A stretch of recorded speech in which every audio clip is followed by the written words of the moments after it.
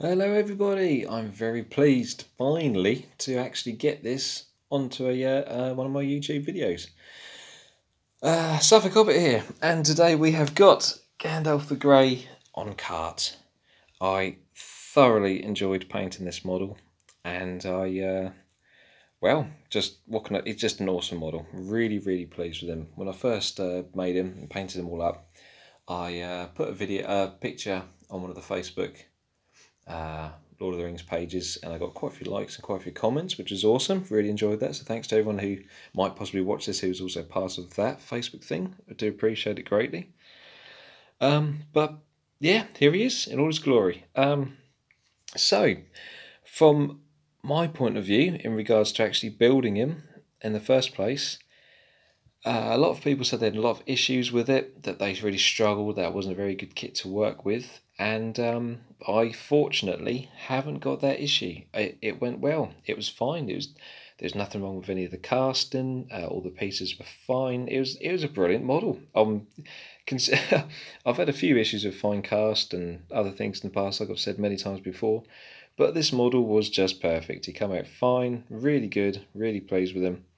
So in that regards, I can't knock it.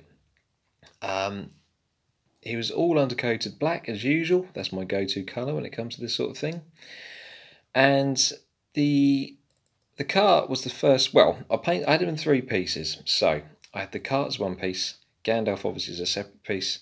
The horse, and Tellarlight and the fireworks as well. So there's four pieces that I had.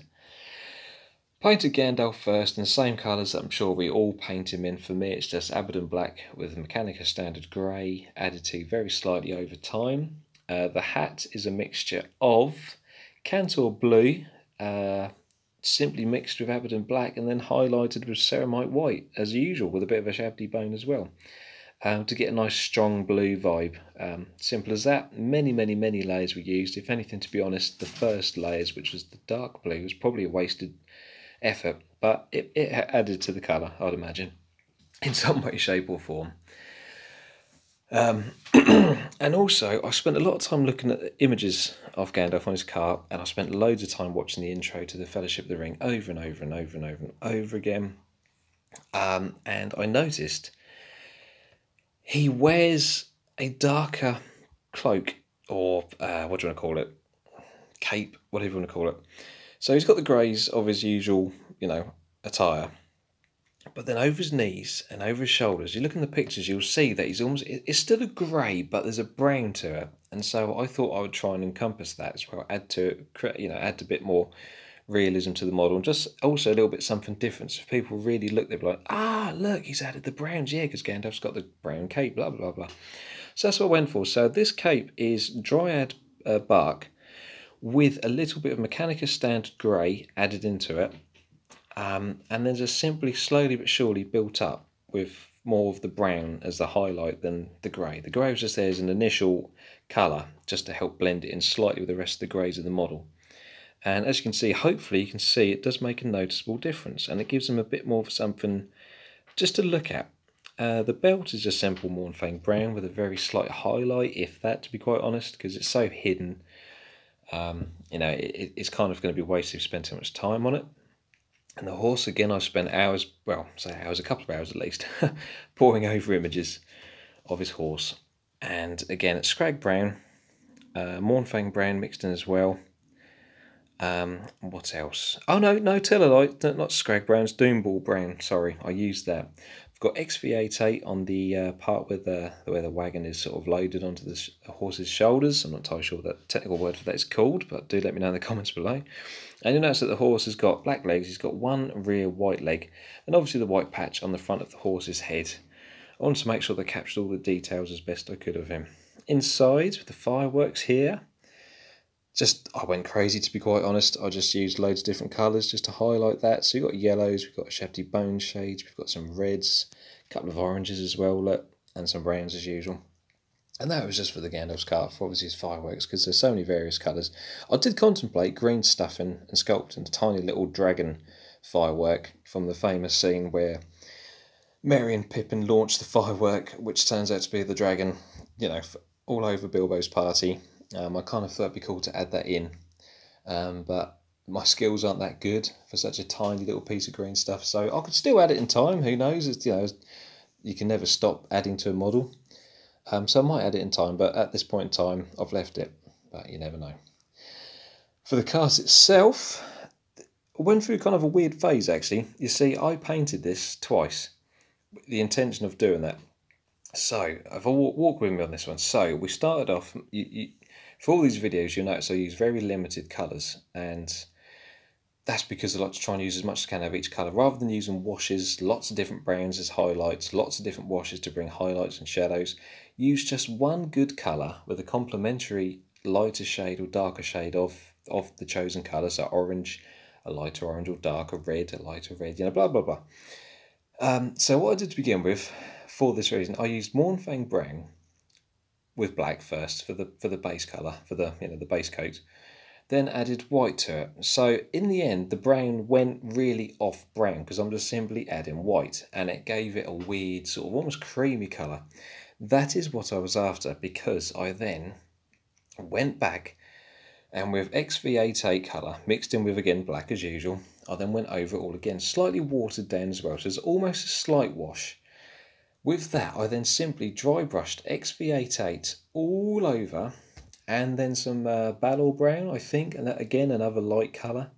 And what that did is, where the Mornfang brown was obviously so dark initially, that's still all in the recesses, and the highlighted dry brushed Mornfang brown, which is going more and more off brown colour, more of this weird creamy white colour, that stayed in the highlights areas. So when I then XV8'd it with the black, watered down, that sunk all into the grooves again, brought out more of the dark.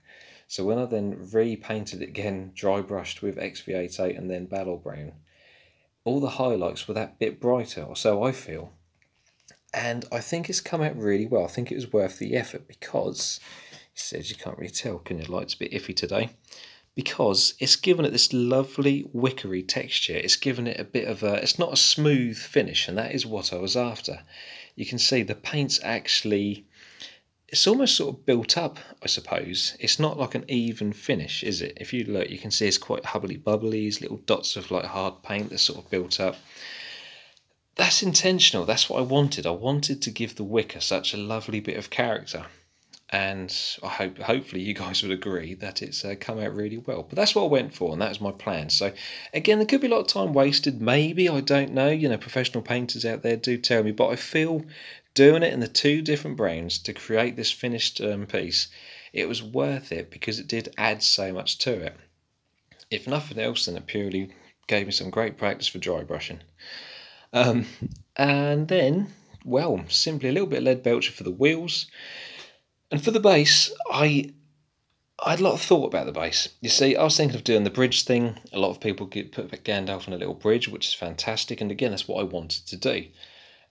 There's some others where he's going past fields and walls and God knows what else. And all lovely. And I suddenly thought, but so many people do that. I kind of thought that's kind of almost like the done thing. Not that I'm knocking it, because I was going to do it myself. But I just suddenly thought, well, actually, how about a simple, just walk for a nice, simple, pretty walkway, pathway, roadway, whatever, surrounded by loads of flowers. So that's what I went for. So in the end, I stuck a load of wall filler, just standard, you know, what's it called? I'm trying to think of the brand, but just standard wall filler you'd use to fill up the holes where you've taken your shelves down and stuff, you know, poly filler, whatever it's called. Splodged a load of that on. Stuck it all down so it's nice and smooth to the base. I had a raised area this side, a raised area this side, smoothed down the bit in the middle, so you got that nice sort of valley curve, slight curve, where the road's getting used so much as wearing it down. Let it dry, and then I just went crazy with static grass, some of the stones from my model railway kit, well, say kit, just, you know, scenery bits, and loads of flowers, and I put a few little tiny bits of the flower tufts in the grass as well, and just went really to town with it. And on the back, when the filler was drying, I very quickly used one of my files just to score out 2 lines on the back to make it look like that the cart is actually sort of digging into this muddy roadway. Yeah, I think it came out really well. I'm really pleased. Hope you guys approve as well. Hope you agree with me. Again, the highlights were simply, you've guessed it, Mornfang brown to begin with, XV88, Ballor brown, and then, funnily enough, a very, very light dusting of Shabti bone was dry brushed over the top. And that's the finished article. That is Gandalf the Grey on his cart. I bought this kit originally as this was the kit purely as it is. Since then, they've re-released him as 3 different types of Gandalf all in one set for about £40, I think, which I will be investing in purely so I can get the mounted Gandalf. I'll sell the cart and the other one off, probably cheap to be honest, at some point. I might keep them maybe, who knows, but I'll definitely get it just so I can get the mounted Gandalf on horse. But yeah, there he is. Been meaning to share this Gandalf with you for quite some time. It's just one of those things, as usual, life gets in the way and whatnot. But yeah, there he is. I'm really pleased with him. Great miniature, great model.